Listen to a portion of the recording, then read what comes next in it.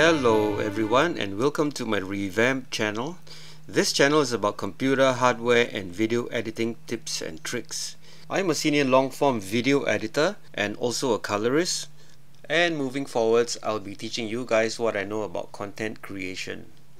So this episode is about a new laptop that I just got, and firstly I'll be showing you guys how to add an SSD or a mechanical hard disk to the new powerful 2020 affordable and slick Lenovo Legion 5 with a new AMD 4800H.